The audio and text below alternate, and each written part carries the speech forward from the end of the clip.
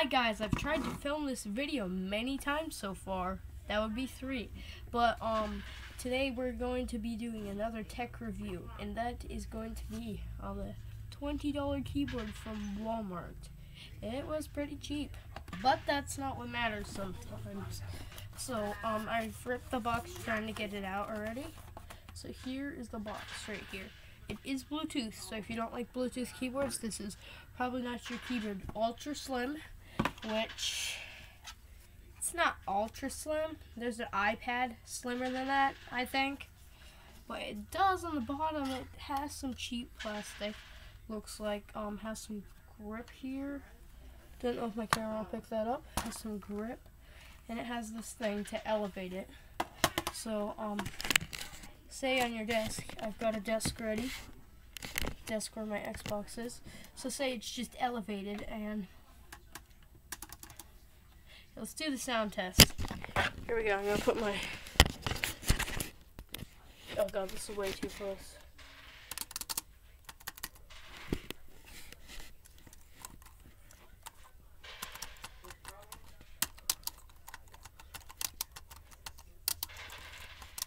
That is pretty good.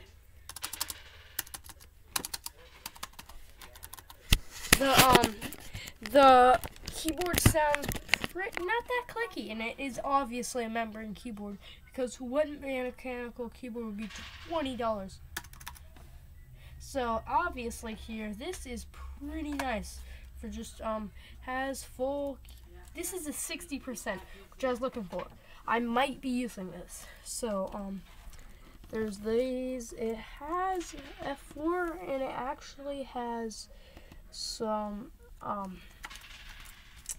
it has FN, which is good, and control, which is nice. And I like how it gets elevated because, yeah, and it has also command, and it's home.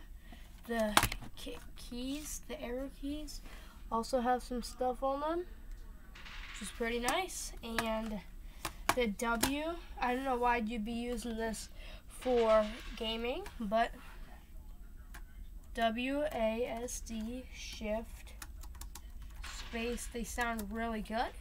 And yeah, that is a pretty good keyboard. So yeah, and it did come with instructions. It says compact and lightweight, which very light. Oh, that's heavier than I thought it'd be. It's very lightweight. Apple and Android. It works on a computer. Extended battery, which when I put the batteries in, it was on 39. That could just be the batteries. And cross compatible, which is true. It doesn't tell you what kind of batteries you need. Oh wait, yes it does. It says AAA up there, and so this keyboard is pretty nice. Let's do see if every single key works.